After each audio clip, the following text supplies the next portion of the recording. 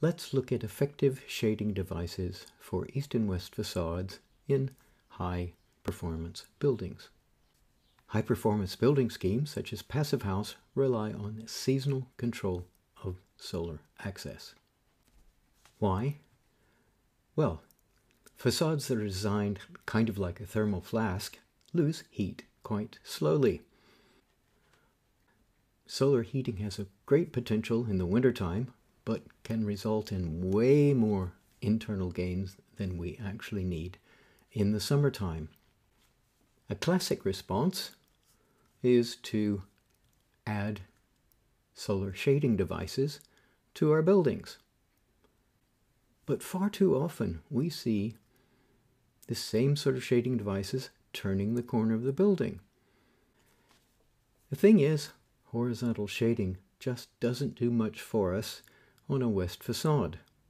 And in Passivhaus projects, this sort of inefficient west facade shading is going to result in an awful lot of unhappy clients.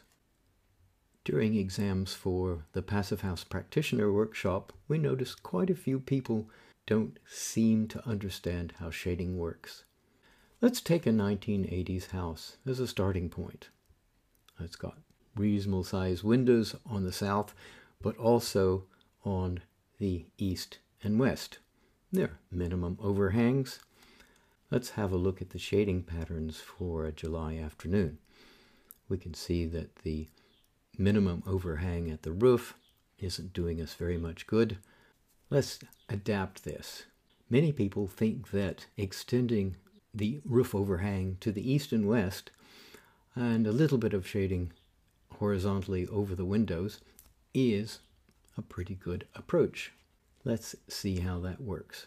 Again, shading patterns in the afternoon. We can see there's a little bit more shade on the west facade, but that large window at the stair is still largely unprotected. What does work is to add vertical shading devices on the east and west side.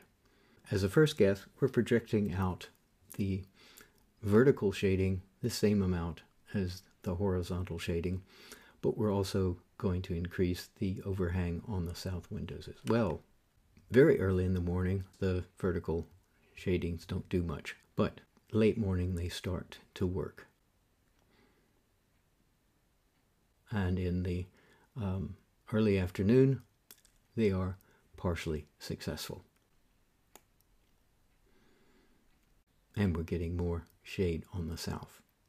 So it's important to use our CAD tools to understand what the sun can see and how effectively our shading devices work. Let's do that upfront task so that we better understand what works and what doesn't. If we get it right, we can have much cooler conditions in the summer house in our Passivhaus buildings.